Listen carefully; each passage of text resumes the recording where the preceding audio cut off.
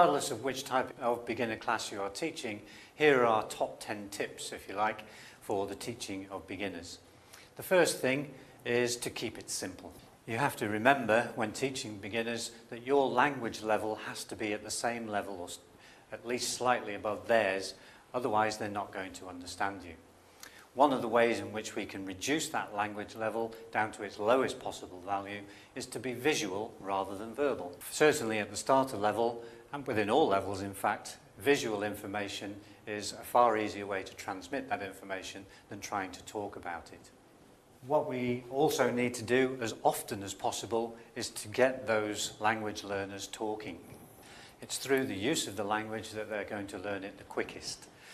One of the ways in which we can help to keep them talking is to often use questioning and repetition. So repetition drills for pronunciation and so on and so forth.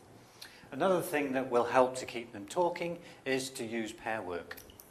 Individuals working on their own have no real reason to talk to each other. What we want to do is to get them talking as much as possible, and by using pair work we maximise their opportunity for student-to-student interaction. Another thing, always try to be supportive and praise as often as possible. Praise will increase the student's confidence and will also get them used to the idea that when they give an answer, they can expect to be praised for that. Next thing, always respond to the individual needs of the students. At the starter level, or the beginner level particularly, there are going to be a whole range of individual needs that different students will have. Next, it's very, very important that you are patient.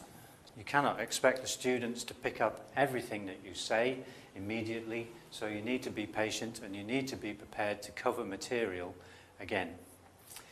Next, what we need to do is to play lots of games.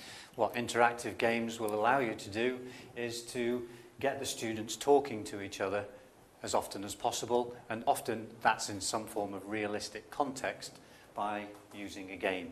And finally, it is quite important that we don't overcorrect.